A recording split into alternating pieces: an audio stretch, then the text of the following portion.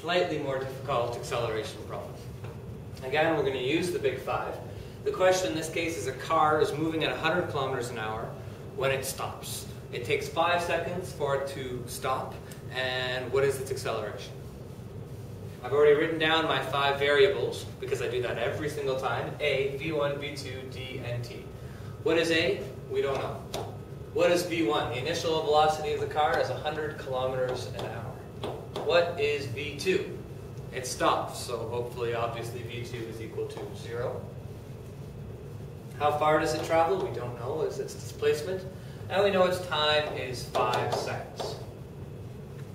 Now, I've written my givens, but a little alarm bell's going off because here's kilometers per hour and here's 5 seconds. So I know that that's not good. I'm going to have to change kilometers an hour. 100 kilometers an hour divided by 3.6 is 27.8 meters per second. So now at least all my givens are correct and they're all in the same units. I don't know A or D. I'm trying to find A. I don't care at all what D is, which means looking at my big 5, I'm going to pick the one without D, which is equation number 2. So V2 equals V1 plus A delta T. I can rearrange now before I put my numbers in, which would be A equals V2 minus V1 over T.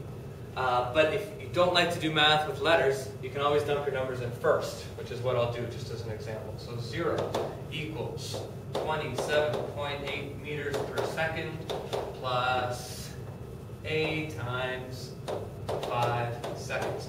Always include your units, at least in the first line. Now if I want, I can rearrange this. I can write it without the units. 0 equals 27.8 plus 5A. Well, that's an easy enough equation to rearrange. 5A equals negative 27.8. A equals negative 27.8 divided by 5. Grab my calculator. 27.8 divided by 5 is 5.6. So A equals negative 5.6 meters per second squared.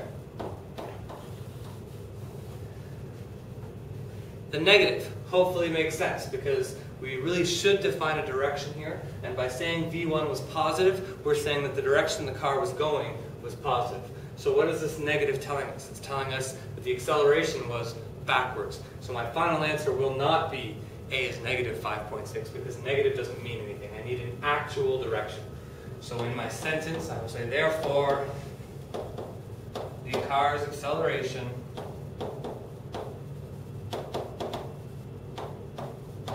was 5.6 meters per second squared, and I'll put in a direction, which is backward. If the question had told us that 100 kilometers an hour was east, then this would be west. But the question didn't say, so all I can do is say the acceleration is